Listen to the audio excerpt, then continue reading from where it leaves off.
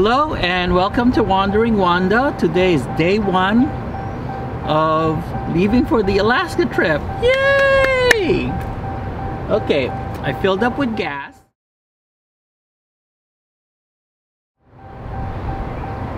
The Oasis RV Park is the staging of where I set up and tear down WandA, because PH1 is right there. So we filled up with gas and I am trying to figure out how to set the trip meter. I think I found it. No, I did not find it. Okay, it's somewhere in settings. I've got to figure this out. Okay, that was trip A, that's trip B. All right, trip B is the entire trip, from starting right here in the Oasis RV Park all the way through Canada, Alaska, and then back again here at the Oasis RV Park in October. That's gonna be trip B. Trip A is gonna be daily trips. I don't know, or maybe when we get to Alaska at mile marker 0, then we know where we're at, or through Canada. Whatever, trip A is the wild card, but trip B will be the main mileage indicator. All right, I still have to take the electrical off WandA and take out all the stuff that's in the back seat. I do have a feeling that I overpacked. So throughout the trip, I may be purging the stuff that I overpacked.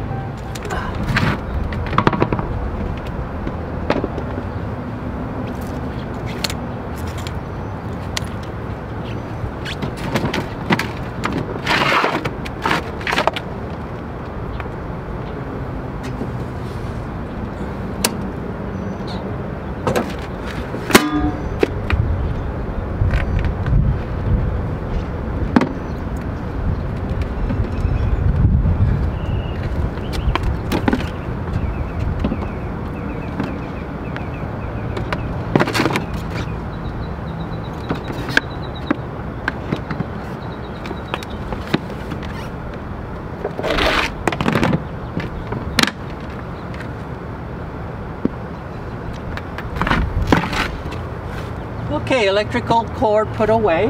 Now I just have to hitch up and we are headed towards Beaver, Utah. Yes, these are Ferragamo shoes. I go RVing wearing Ferragamos. Right, let's hitch up. Hello and welcome to Beaver Camperland. It is a 50 amp, where is it? There it is. 50 amp water and also sewer down underneath that. But we're not going to hook any of that up. We're only here for one night and I've got electrical hooked up so I can have all my electrics. And it's a bit windy. We're out in the prairie lands of, I don't even know where I am. I think I'm in Utah. So this is the campground. Let me spin around. It's dirt, but it's compacted gravel, and it's level. I don't even have to level it. I did have to level front and back, but sideways, no, perfect. RV storage over there. It's actually nice. It's clean. And there's no bugs. Maybe it's just too windy. So we are going to walk to a Mexican restaurant for dinner, according to the front desk. Front desk? I don't know. Is that the right term? Okay, only knowing hotelology and not RVology. I don't know what that's called. Is it considered the front desk? Or the, I don't know. Well, my opinion is the front desk. They told me to go to Ricardo's. The guy is originally from Chula Vista. So he looked at me and said, oh, you know where Ricardo's is. It's like, yeah. Because it's a very good Mexican restaurant, just like Ricardo's. It's like, okay.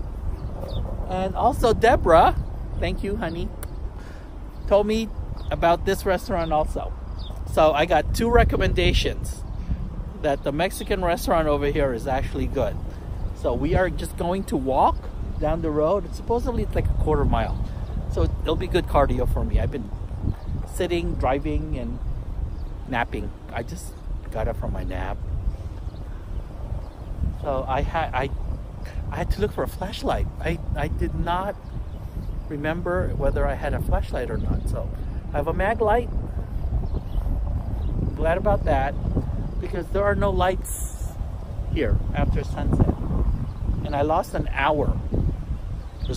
There's an hour time change. Okay, again, the campsite is fairly clean. There's no trash. It's compacted gravel, so it's not really dirt. I have to remember where I am. I locked it up, so we're gonna go for a walk to the restaurant.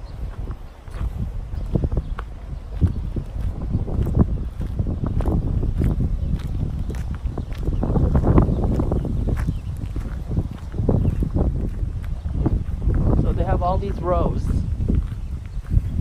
for overnighters.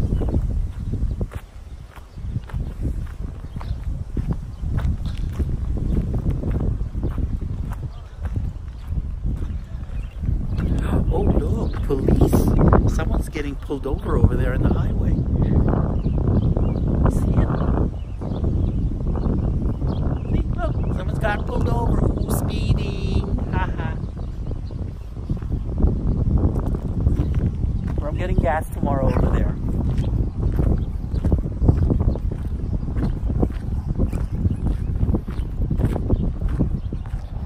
Look at this. I'm on a country road. Country road. Look at this. Oh my goodness. This is so exciting. Look, country. Oh, I'm so excited about this. Okay. All right. We're walking down a country road. Look.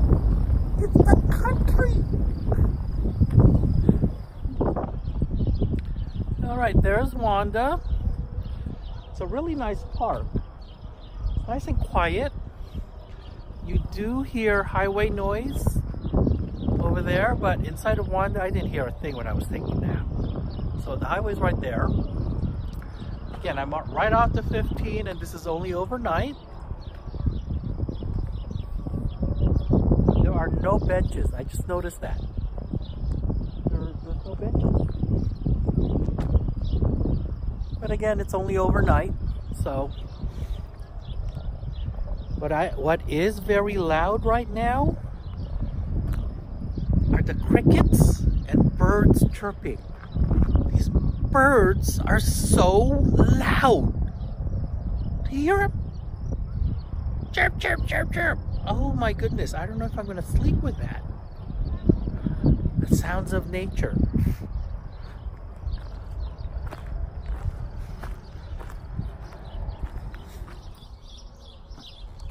Good morning. I apparently slept okay last night without any weapons other than my machete and several knives.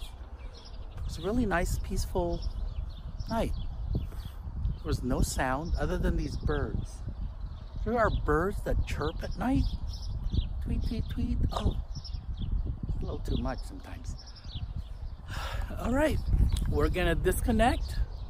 And the next RV park, we will be spending 2 nights. I need a rest day. So it is the Pony Express RV Resort up in Salt Lake City, north of Salt Lake City. Right, we'll do our impressions there. Now, would I stay here at Beaver Camperland again? The answer would have to be a yes. I would stay here overnight. Anything past overnight, I would say no. But for overnight, it's a yes. So that is my review section. Yes or no? Would I stay here overnight or not? Is my reviews. I did notice that there are no public restrooms. So unless you have a restroom in your own rig, you're out of luck. There's no washrooms, there's no showers. This is very basic here. I've already seen about 4 rigs pull out since I woke up at 7 o'clock this morning. So in the past hour, 4 rigs have pulled out. So I guess they were only here for a short time also. So as an overnight stop, this is a great place. Beaver, and there's a great taco Mexican restaurant. I wouldn't even say an 1/8 of a mile. Just walking down the entrance road. Wonderful. Right, we'll see you at Pony Express RV. Okay, we are currently at Pony Express RV Resort and Campground here above Salt Lake City. Would I stay here again, yes or no? I would have to say no on the spot that I'm in. They put me in a spot that is only 42 feet in length, so I had to unhitch, and I actually did not want to have to unhitch, but there are spots over here which they're calling premium, and then these are the executive. These sites are a lot nicer. It's the full length, and then these are a lot wider apart. So these are $66 and these are $76. Highway robbery as far as I'm concerned. There are no trash cans. There are 2 trash cans here, which is over there and over here. It's kind of ridiculous. So you gotta drive to the trash can or take it when you're leaving. They do have 3 showers located in the perimeter of this RV resort, which isn't so bad. But again, I'm not gonna use the public facilities.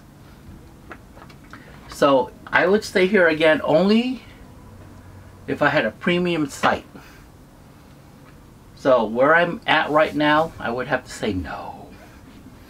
Okay, let me show you why it would be a no. Look at this, look how jammed in we are. It's absolutely ridiculous.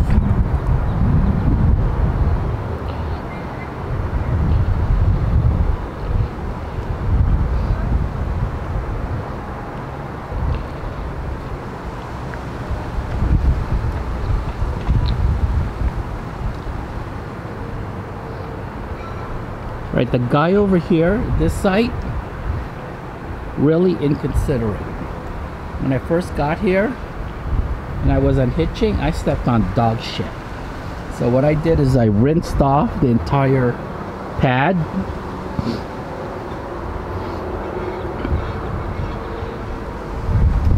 And also my shoes. And he still has dog shit. Look at this. He just left his dog's shit just laying there. South Carolina, you are absolutely rude. I'm glad you're gone.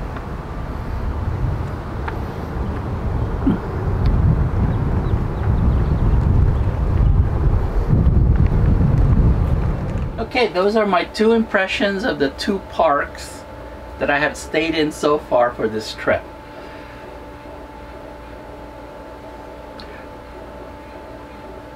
So either on to number 3, or we're gonna post this. I'm not really sure yet. Okay, the next park is Buffalo Meadows RV Park, and that's only overnight. We were here for 2 days for a mandatory 1-day rest period, and apparently I needed it. So, alright. Thank you for watching. Bye.